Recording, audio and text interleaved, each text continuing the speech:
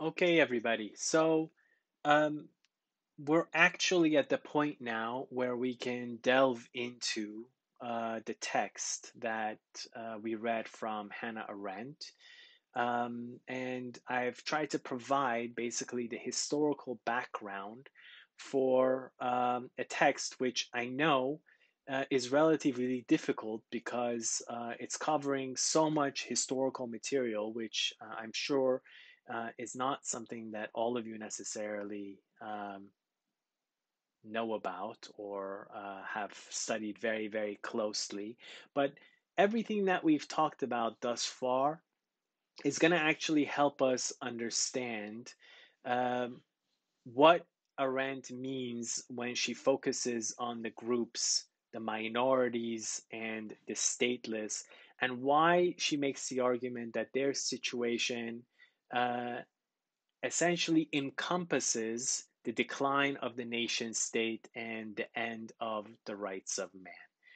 To really understand that, as I've been trying to make the argument thus far, you have to understand how the nature of identity actually shifted over the course of the 19th century. How the idea of nationality and national identity uh, as something that was based on the rights and obligations of citizenship and assimilation into the people uh, and the people's ruling itself on the basis of its freedom and its right essentially to national sovereignty, how that conception of national identity, which again was one really focused on integration, on the rights and obligations of citizenship, how that shifts by the end of the 19th century to an idea of national identity which is really focused on um, ethnicity and on race and who are the right kind of people and who are the wrong kind of people in our society. And so focus essentially on making sure that the wrong kind of people are not actually in our society. So again, the situation of the Jews being integrated on the basis of citizenship, and then by the end of the 19th century, increasingly being thought by many as outsiders in Europe because being racially different from everybody else of their respective nations in the European continent. And like I said, that is the background, this background of imperial rivalry, of national rivalry for the breakout of the First World War. And that is basically where Hannah Arendt picks up the story. She picks up the story in the chapter that we read from her on the decline of the nation state and the end of the rights of man, essentially right after the end of the First World War, um, where she argues no normality came back essentially after the end of this war. Um, and the argument that she wants to make is that actually the aftermath of the war simply made clear all of the ways in which the ideal of the nation state, as based on citizenship and on human rights, in a way had already started to break down. And it's that breakdown that had even made the World War possible, or was the World War One called the Great War possible in the first place, and its full ramifications, she wants to argue, actually become fully clear after the First World War. And we see those full ramifications in the situation of the two groups of people that she focuses on, the minorities and the stateless. We want to understand, who are these people? Who is she talking about here? Who are the minorities? What did they have to do with what Arendt calls the decline of the nation state? This is a map of Europe in 1914, so on the eve of World War One. If you look at this map, you'll see there are a group of nation states.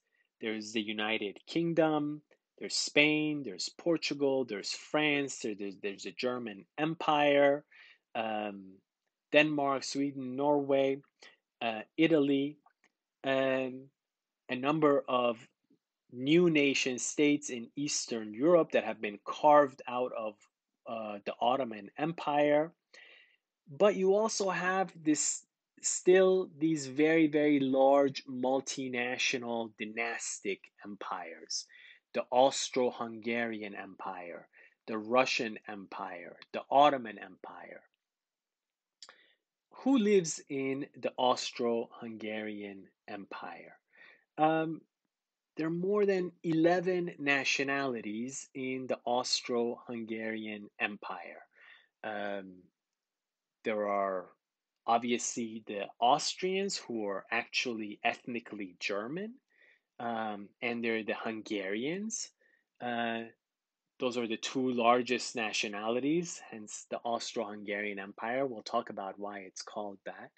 Um, but then there are a host of others. The people called the South Slavs, the Southern Slavs, so Serbians who are not only the Serbian kingdom, but Serbians in the Austro-Hungarian Empire, Croatians, Slovenians, Bosnians, um, there are Italians in the Austro-Hungarian Empire, large number of Poles in the Austro-Hungarian Empire, people called Ruthenians, which is how Ukrainians were referred to in the 19th century.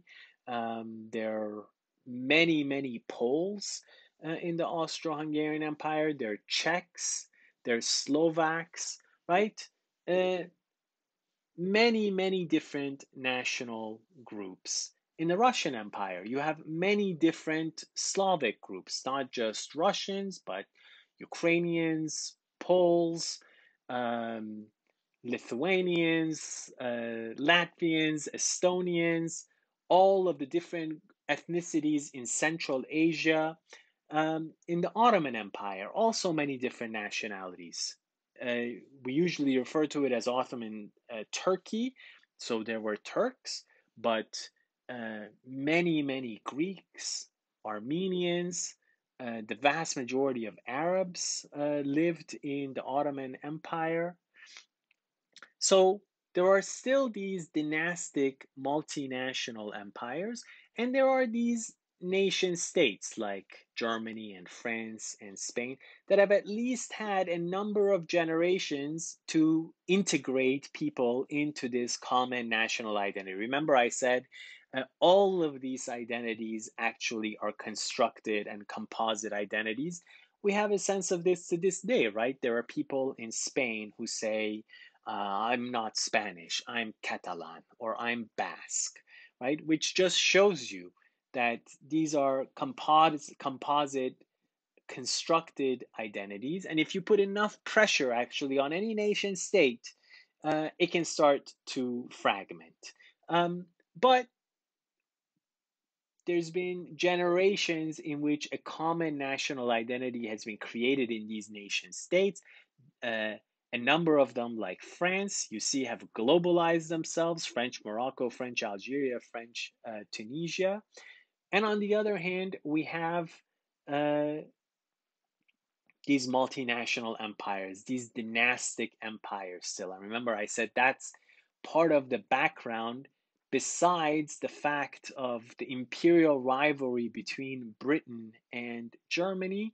There is the situation of these multinational empires which are dealing with the problem of how do you get people actually to identify with the country, uh, because that's actually where power in the modern world comes from, and you have all of these different people.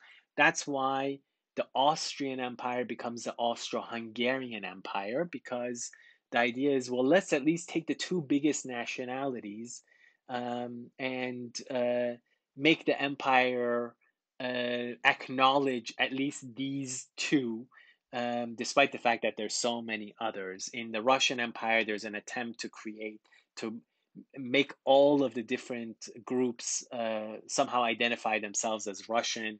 In the Ottoman Empire, there are attempts to create a kind of Ottoman identity for all of the different national groups, right? All of them are struggling with this problem of how do we make ourselves over in the image of a nation state? How do we get people actually to identify with the country? Because that's the basis essentially of power in the modern world, that you can mobilize all of the people of a territory. So that is the context, and it's all of those rivalries between those nationalities, between Serbia outside and the Austro Hungarian Empire, the different Slavic groups. This is the context which uh, allows for the breakout of World War One, aside from the problem of imperialism and of globalizing imperial nation states, which, there have been so far, there's only been one time in which a global hegemon has been taken over economically. That was the British Empire being taken over by Germany and the United States industrially and economically by the First World War. And the result of it were massive world wars. And we're living in the second time only in human history where that is happening, where the United States in the next decades would almost certainly be taken over economically by China. And everybody's very worried precisely because of what the experience was the last time that something like this happened. But this is the problem then. This is the situation before World War One. And what happens after World War One? Look at the map after World War One. You see what's happened? All of the multinational empires, the Russian, the Ottoman, the Austro-Hungarian, they collapse in the First World War. So all of those multinational dynastic empires that, in a sense, we started talking about when we were talking about European history and the shift towards the nation state, uh, they had been bureaucratic, dynastic, administrative states focused really about the reason of state and expanding their territory as much as possible. But since they don't actually have the capacity to remake themselves in the image of the nation, all of them break down in the context of the crisis of the First World War. The Ottoman Empire becomes the Turkish nation state, and all of the other areas are actually taken over by the imperial powers, by Britain and France. Uh, and they're turned into what are called mandates, which is basically a kind of using the language of nationality to allow for the continuation of empire. Since what were supposed to be created after the First World War are a world of nation states, and all of these are supposed to be nation states here, essentially, except for the Soviet Union that we'll come to. Um, the idea was, okay, we've created a League of Nations. How can we still continue basically to continue the imperial game and take over these areas that had been part of the Ottoman Empire? Well, um, will give a mandate to the British and the French to prepare these people under their mandate to civilize them and make them ready for self determination and self rule, right? So the idea of self rule and national self determination is used as a way of actually continuing empire. But you see, now the only legitimate language in some ways is the language of the nation state. The Soviet Union, the Russian Empire, which collapses and is defeated by Germany before the Germans are actually defeated by the Allies, by the French and the British and the Americans who come into the war in 1916. Uh, the Russian Empire collapses, undergoes the Russian Revolution, Communist Revolution, and is recreated as a Soviet of socialist republics. Each of the socialist republics are, in a way, national republics, but they're national. This is a union of national socialist republics. And then you have this attempt to create nation states in Eastern Europe. So if you looked at the previous map and you compare it with this map after, there was no Poland. Now you see a gigantic Poland. You see these states that had been taken over by Germany from Russia, but they become independent: Lithuania, Latvia, Estonia. Um, you have Czechoslovakia, Austria, Hungary, Yugoslavia, right? Uh, so the map of Europe is remade in the image increasingly of nation state. And that was the whole plan after the First World War, with the American president Woodrow Wilson saying that if we want to prevent another war, what we need is national self determination. And we need to come up with a League of Nations, the predecessor to the United Nations, to make sure that we actually create that unity of peoples who rule themselves and protect essentially each other from aggressive imperial takeover, right? Um, so if you just look at this map, you would think, well, that story of how the nation state is supposed to make human rights a reality for everybody by giving each people the right to rule themselves and through citizenship making rights a reality for everybody, that seems to be coming true, right? We have it here in Europe. Eventually, with growing decolonization after the Second World War, we have it for the whole world. But this is exactly the situation in which Arendt talks about what happens after the First World War, shows us that there was a decline of the nation state. Um, so, what does she mean by that? The way that she tries to make that argument and make sense of it is to talk about the minorities. Uh, One of the things you have to think about when you go back into this pre 1914 world with these multinational empires with all of these different nationalities is they're all mixed up with each other, right? It's not like they're in separate areas within the empire. Uh, these peoples are very, very mixed up in these imperial contexts. And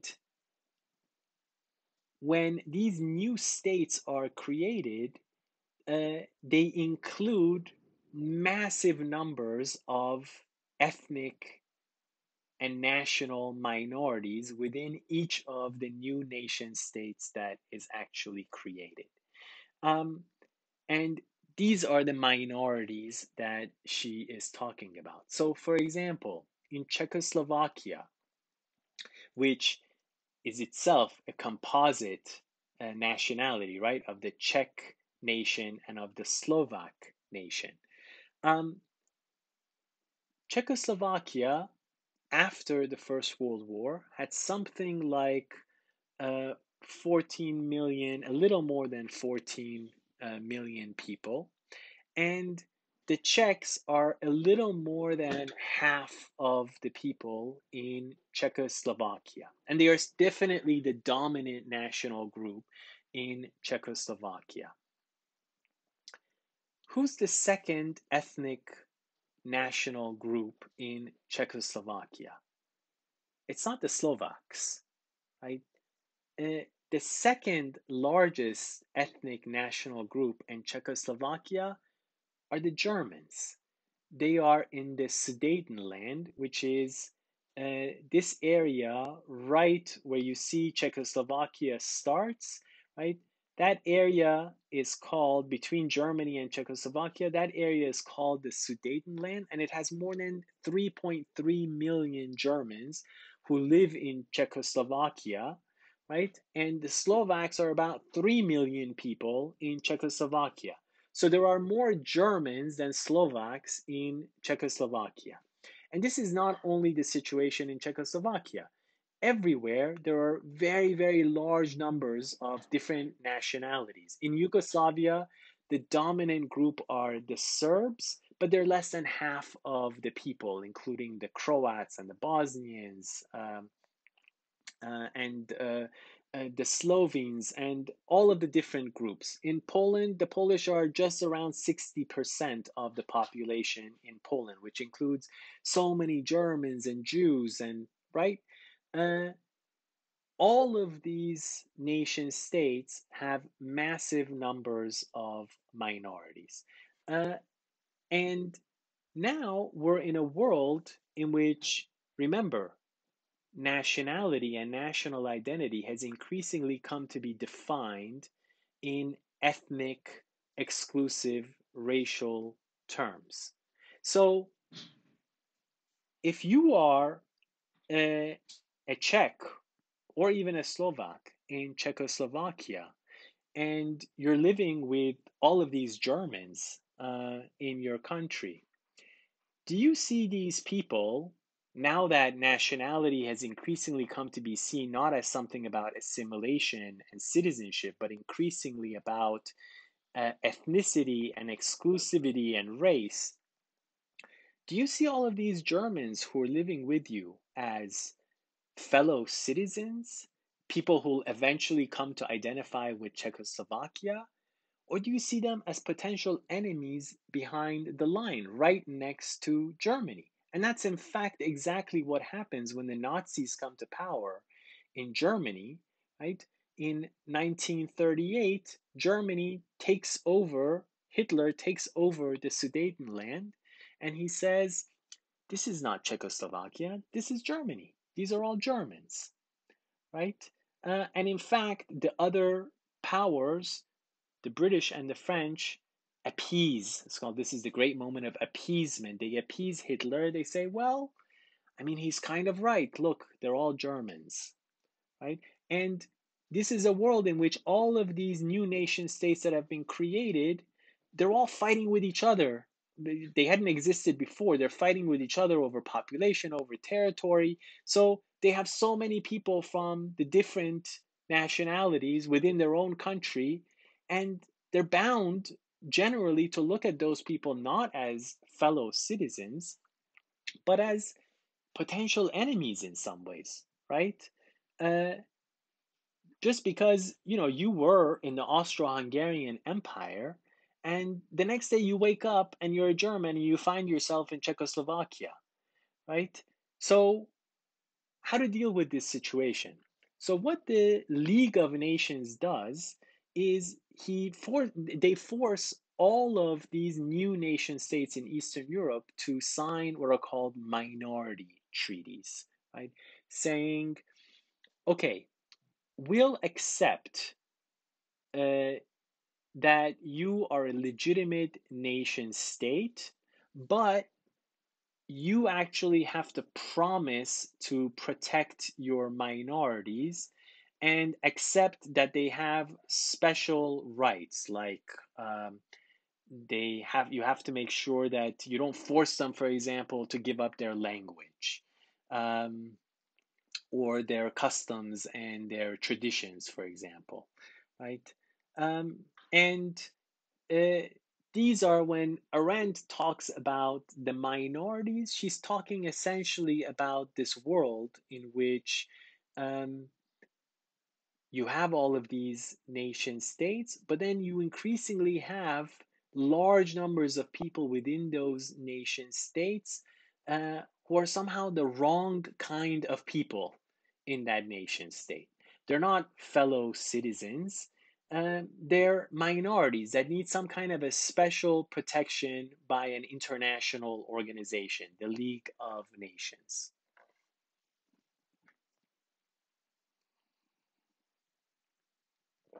Now think about this. Is this a bad idea? The idea of, well, we have these minorities, we have to make sure that they're protected. Um, since they're not quite seen as being fellow citizens in the country, we need to make sure that they have at least enough protection that maybe hopefully over time they'll actually come to identify with these states. Uh, but this is where Hannah Arendt stops and says, look, once you get this new reality, once you actually get the idea of minority rights that are backed by an international organization, this is the moment when you know that the nation state doesn't quite exist, because the nation state was based on the idea of equality of citizenship, and that the rights of man, in a way, have already also come to an end, right? Why?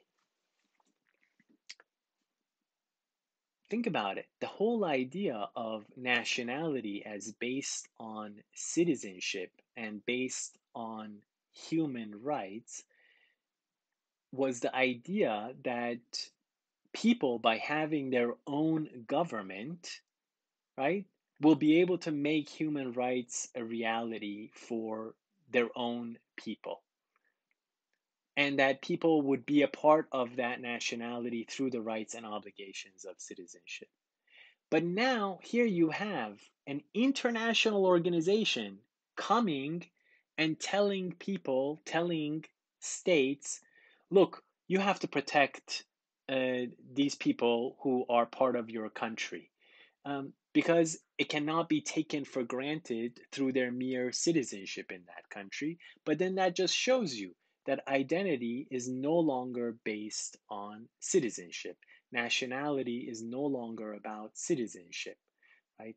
And if it's no longer about citizenship, then it certainly can't be based on the idea of the common rights and obligations that are given to us by our common humanity. So, this is the sense in which the very need for minority rights for Arendt shows that we've actually moved beyond a situation in which human rights actually can be considered the basis of identity and of belonging, since it's really now defined by race and by ethnicity, and really focused on um, who are the right kind of people in our society and who are the wrong kind of people in our society.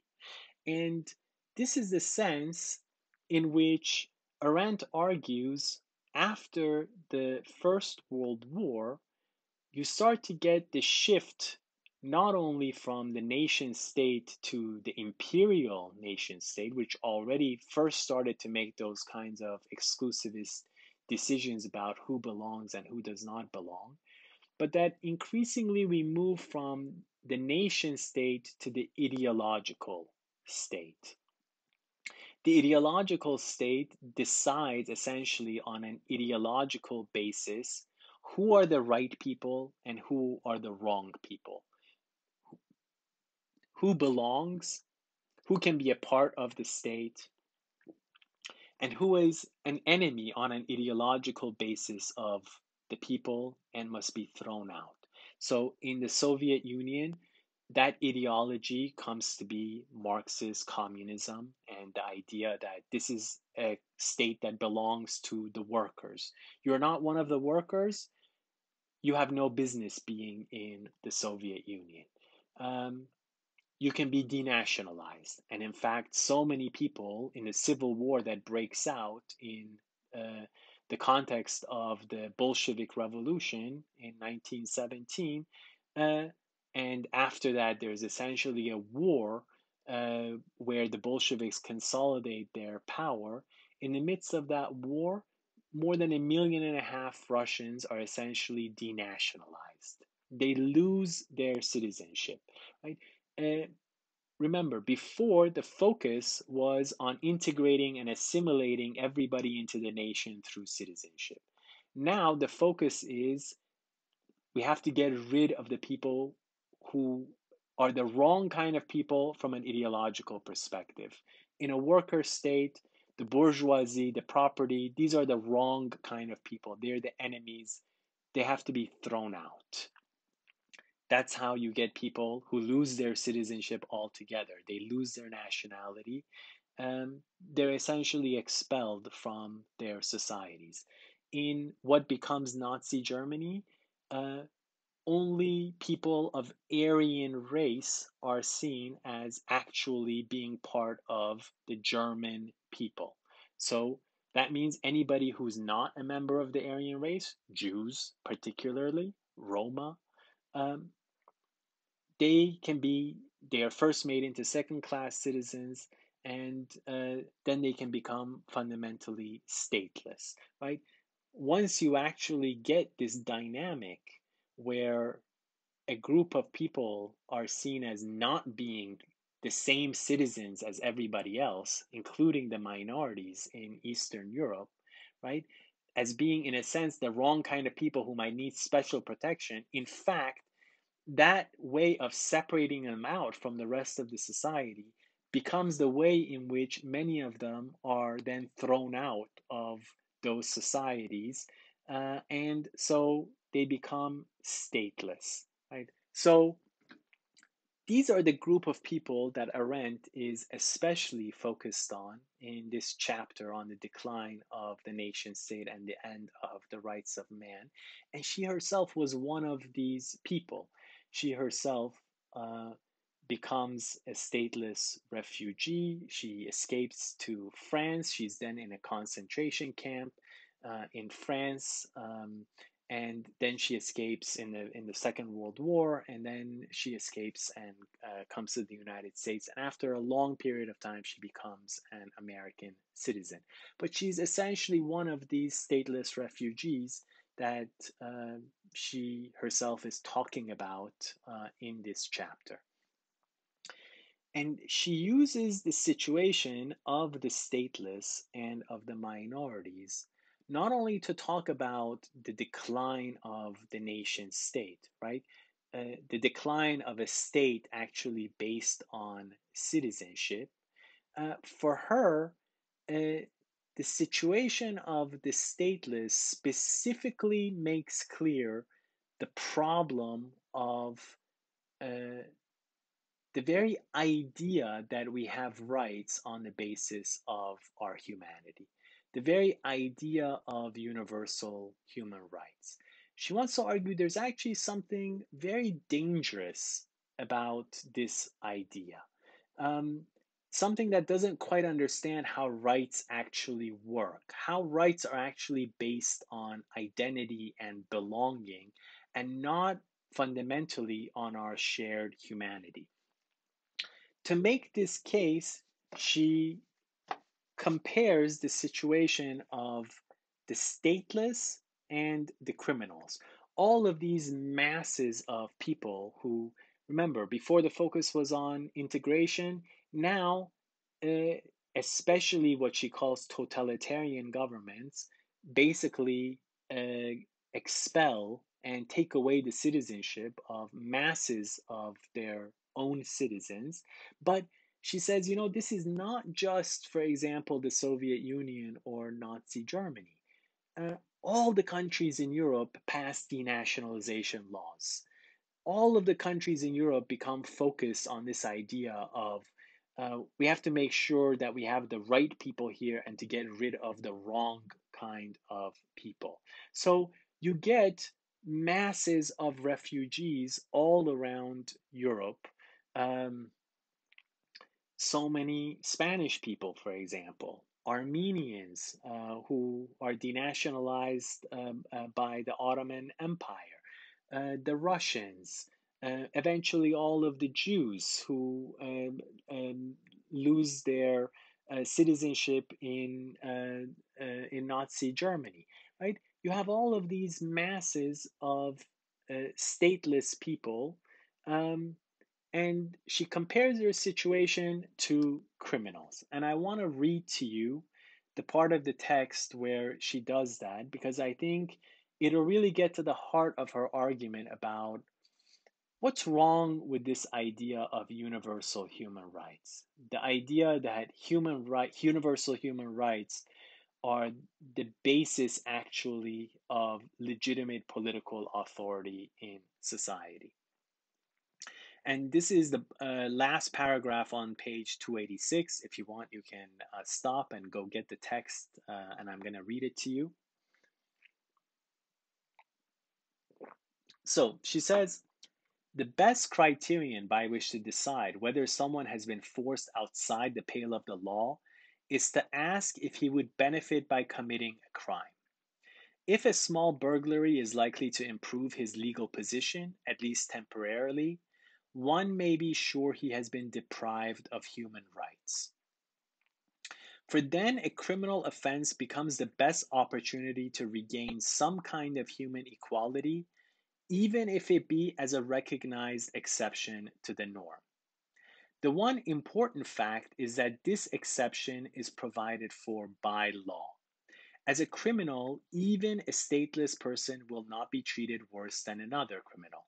That is, he will be treated like everybody else. Only as an offender against the law can he gain protection from it. As long as his trial and his sentence last, he will be safe from that arbitrary police rule against which there are no lawyers and no appeals. The same man who was in jail yesterday because of his mere presence in this world, who had no rights whatever and lived under threat of deportation, or who was dispatched without sentence and without trial to some kind of internment because he had tried to work and make a living, may become almost a full-fledged citizen because of a little theft. Even if he is penniless, he can now get a lawyer, complain about his jailers, and he will be listened to respectfully. He is no longer the scum of the earth, but important enough to be informed of all the details of the law under which he will be tried.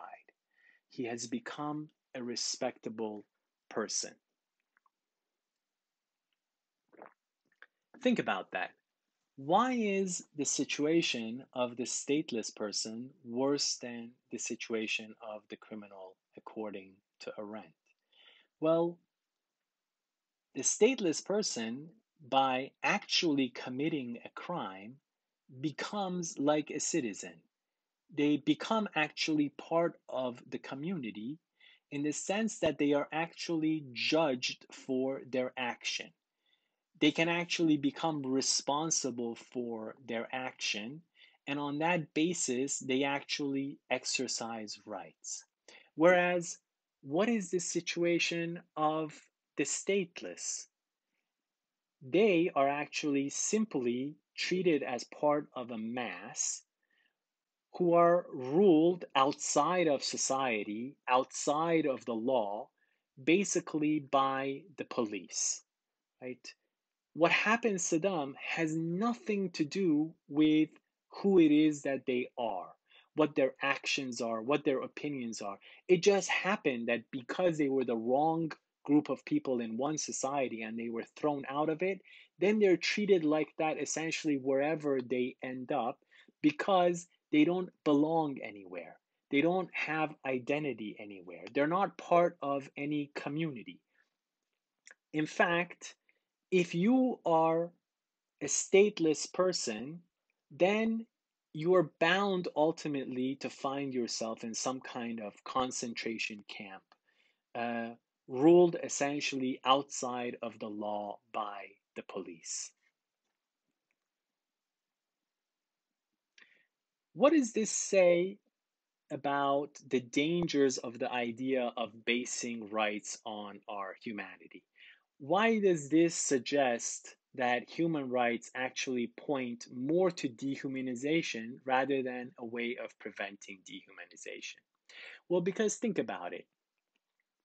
Those stateless people who have lost their community, who have lost their identity, who have lost all belonging, who are placed outside of the rule of law and ruled by the police, what do they have left? They have nothing left except their humanity. So, in fact, the only thing that the stateless have are their human rights. Because remember, that's the idea of universal human rights. We have these rights regardless of whether we're in a community or not, whether we belong, what our identity is, who we are. We have them simply by virtue of being a human person, right?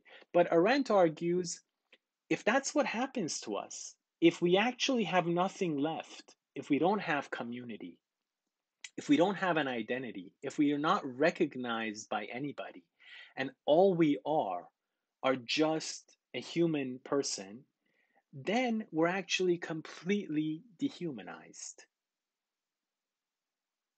Then we're actually completely rightless. If we're somebody who just has their human rights left, if that's all you have, you're sitting in a concentration camp somewhere, right?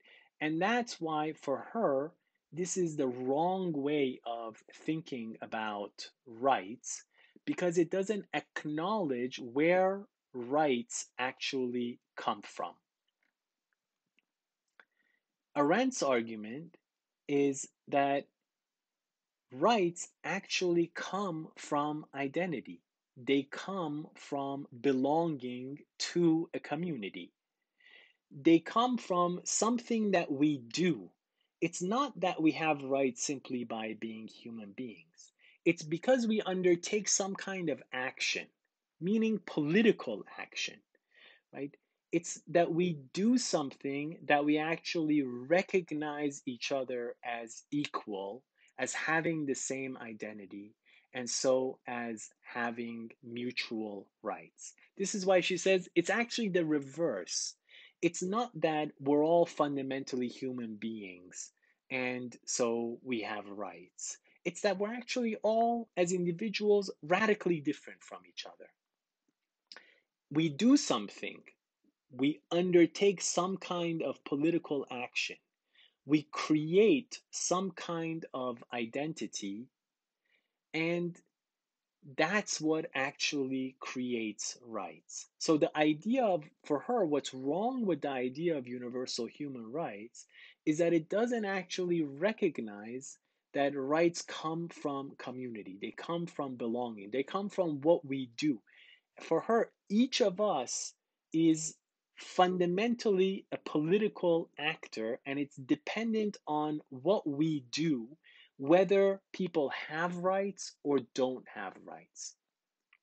Are they integrated in society and belong and so actually have rights?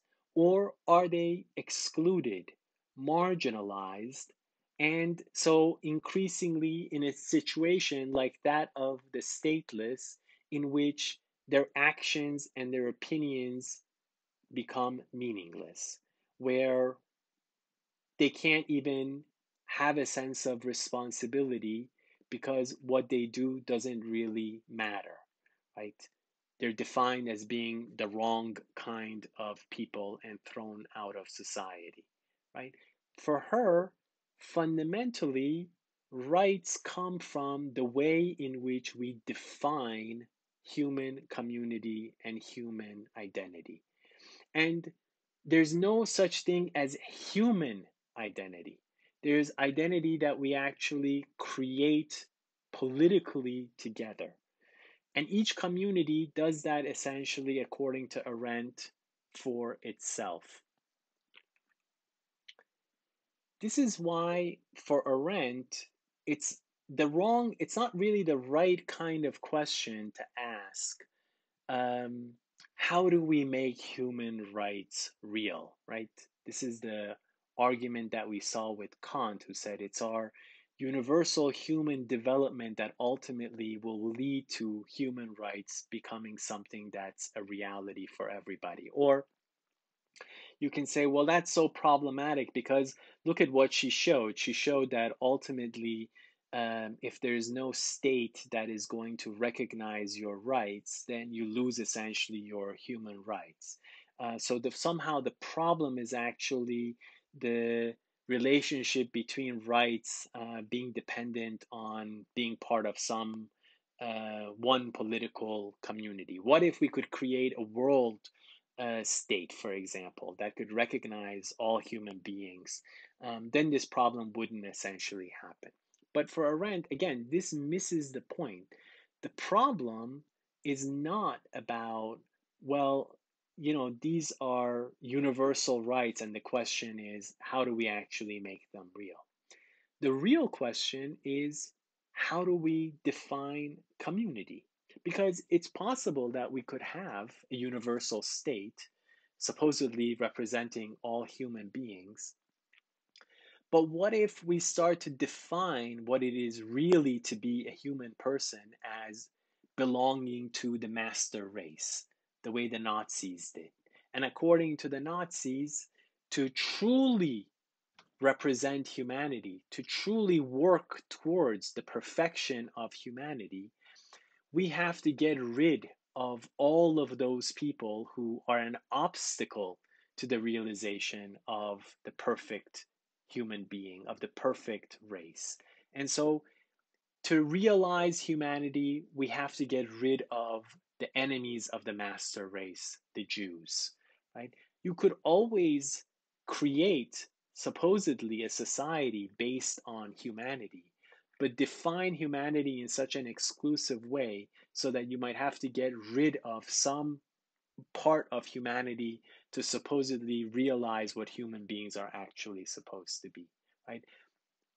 This is why Arendt argues that uh, it's never our human development over time, which very often actually creates winners and losers, um, creates people who might be marginalized and defined as belonging to the past in one way or another, um, that will actually create common equality and rights.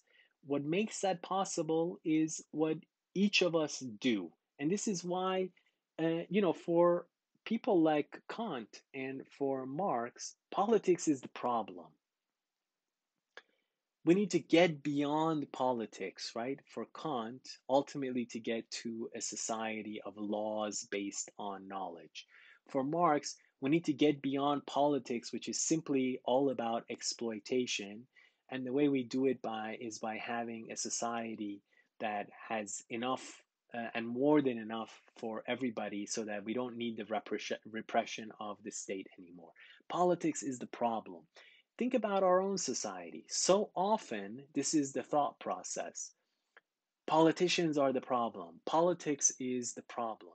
If we could just have the right kind of development, if we could have enough education, if we could have enough knowledge, um, then we'd get to where we want to be as human beings.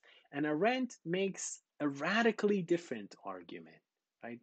She makes the argument that actually the only rights that we have, the only identity that we have, comes from undertaking political action, comes from creating community through our action.